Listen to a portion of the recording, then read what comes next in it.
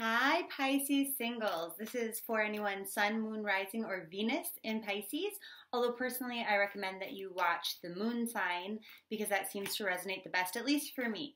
We make a lot of our decisions, especially regarding love, based on how we're feeling as opposed to how we're thinking or how other people perceive us. So it just makes the most sense.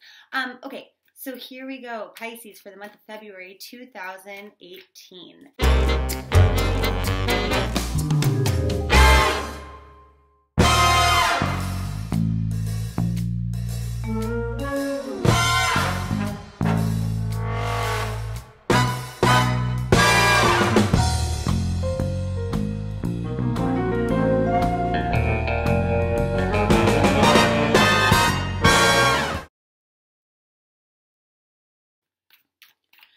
So your first card, this is the one that represents you and kind of like the current energy surrounding you in the month of February. So you're not defensive, which is good. You're not like pushing love away, which is also good. You might be like out searching for love this month. Whereas sometimes I feel like maybe the end of last year, Pisces were kind of just like sitting back. But now you're up and you're at it and you're thinking about it. And as a result, it looks like things are going to happen for you overnight. Just boom. So that's kind of cool. It's like maybe you have to, I'm not saying that the first person that you talk to is going to be your soulmate that you keep around forever, right? But what could be happening here is you kiss a few toads and then all of a sudden you find your prince and it just comes out of nowhere and it's overnight and then it's like that kind of instant connection where you meet, you go on one date, then you can't be apart for like every day over the next couple weeks, and before you know it, you're deep in a relationship. So that's kind of exciting if that's what you're looking for. Now the next card is the behavioral patterns that you have in the month of February that affect your love life. And it's like you're very this is interesting for a Pisces, This is a very earthy energy. It's like paying attention to details, like working hard at the things that are important, including like discerning what kind of partner I want. Because sometimes Pisces can be kind of back and forth, like they're looking for one thing and then they're like, oh, you know what? Actually, I changed my mind and I kind of want this. So nope, I changed my mind. I think I want this. And so for you, this is a big deal. And maybe that's why it's so easy to meet your match. Like, and all of a sudden just boom, be in a relationship with them. So good. That'll help you. So that was for the better, but for the worse, they're saying that some of you are maybe looking for a relationship subconsciously or maybe even consciously that has destructive or toxic patterns. And that could be an issue that you're aware of or you're not aware of. But it's just because it's what you're used to. Like if you have a history of being in codependent or abusive relationships, obviously that's not what you're looking for on a conscious level, right? You're looking for somebody the next go around who is completely opposite because you realize that didn't make you happy. But then the trouble is because that's what you're used to, it's what you're drawn to because there's like a certain level of comfort with that. And so, if you can be really conscious and aware of what your patterns are and the types of people you're drawn to, because nobody reveals their ugliest side of themselves like when you first meet, right? Let me just give you this cute example from my life.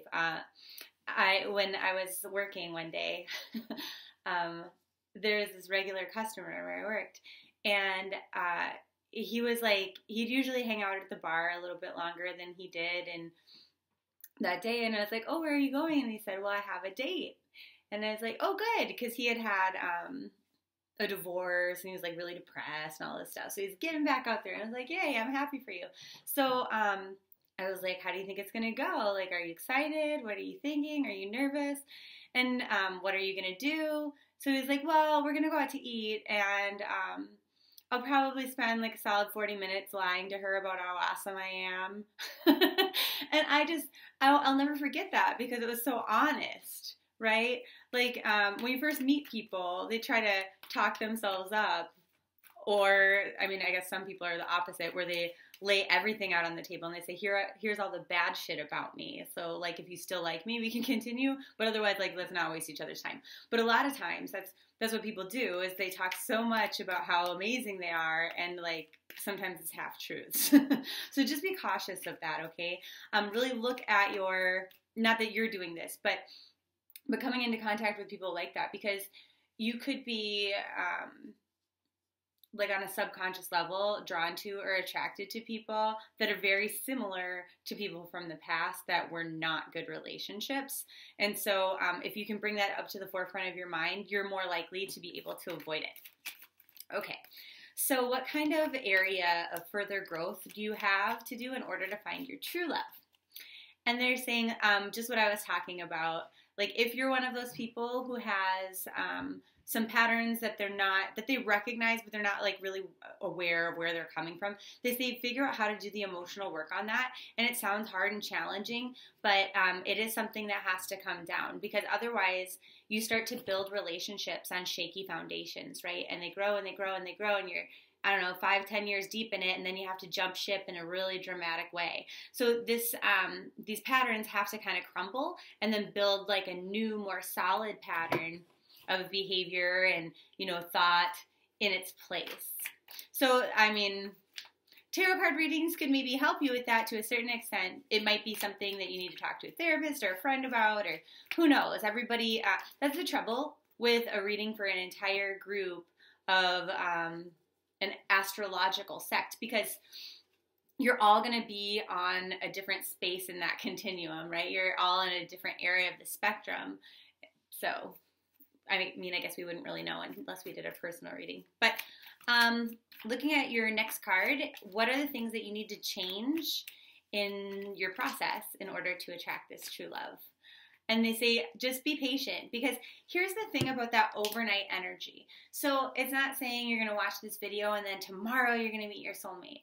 Or, but it's also not saying that you're going to have to wait forever either. It's just like you have to be patient. So maybe for one of you, you'll watch this video and then boom, the next day you'll fall like madly in love. You'll meet your match. Maybe for another one of you, it could be, you know, halfway through March, but then all of a sudden it's like boom, overnight. So basically what it's saying is the universe is aligning so that you can meet someone that it'll be like overnight changes. Like things move really quickly in a relationship. Like all of a sudden, boom, they're a part of your life. But it doesn't say that it's going to happen necessarily right away. It'll happen at different times for each of you, and so that'll require some patience on your part. Okay, and then your final card is what kind of things do you need to let go of in order to allow this love into your life? And they say, I love that this came up. And so you have to let go of these traditional ideas that you may have about like the way that things work and how they should go. Because like I said, this person's going to come into your life very quickly. So they may be a fire sign, they might not be, but basically what it's saying is like, you might have this idea of like, okay, well, I don't sleep with people on the first date, or I don't kiss on the first date. And I'm not saying you should change your morals or anything like that. That's not what I'm saying. But if you are the kind of person who has very like rigid or set rules on how things are going to go, you might want to be a little bit flexible like that with that, because like I said, this is going to come in really fast. Now, what happens if you don't become a little bit more flexible? They're like, it doesn't matter, because a lot of you are going to be in this cohabitation type of situation really, really quickly, no matter what. So all it's going to do is cause argument, you know, because basically it's like you're going to cave. You're going to really want to do this with them anyway. And so what do you want to argue about it for? Just be a little bit more open-minded. They say you might not have the full confidence to do it, but you'll just end up doing it. And you're going to find that you're going to be really optimistic and kind of just like, well, whatever happens, happens. You're going to feel really positive about it, because it is such an exciting relationship and it just feels right. It just clicks. And this is because you've put a lot of work into thinking about what kind of a relationship you do want.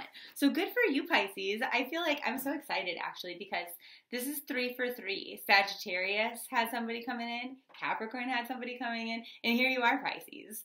And if I remember correctly, I think Pisces in general had a really good month when I did the general readings, including a potential soulmate. So, hey, lucky. Well, I'm so excited to hear how your February goes. As February progresses, after you've been a little bit patient, and all of a sudden somebody pops up please don't forget to send me a note in the comments. That's so exciting. Oh, the other thing I wanted to mention is I've decided I've been in a really blissful and happy mood lately.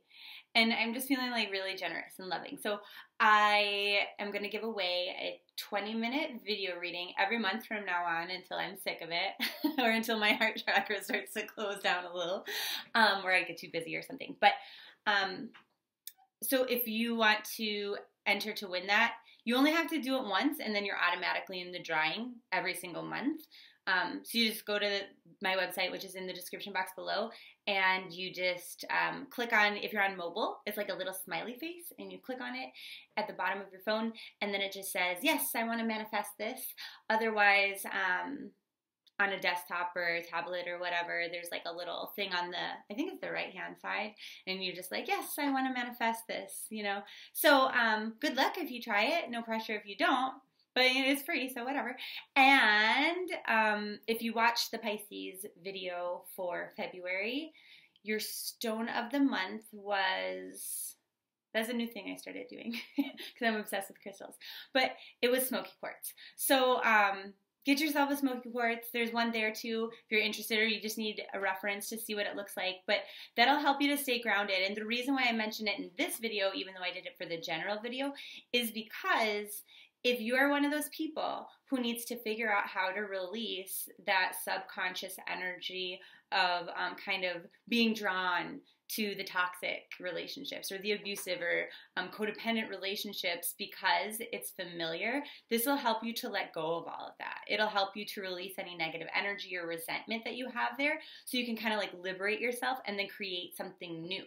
So that's why that's important. Oh, guess what? I love it. I'm 11 minutes and 44 seconds into this video. So a number message. Spirit's like so got your back this month. I know I sounded like a valley girl. I didn't mean to. All I mean is, is yay. So 11 is like the things that you're wishing for. Expect to start seeing those move and shift in February, especially if you are looking for more stability with the 4. But the 4 and a 4 makes an 8, and then the 8 is about like things shifting and changing really quickly and getting a lot better. But then the 8 plus the 2 from the 11 is a 10, is a 1, and it's new beginnings. Hurrah! All right, love you, Pisces. Thanks so much for watching my video. Check out tarotbleeaccurate.com for a personal reading. Follow on Snapchat, like on Facebook.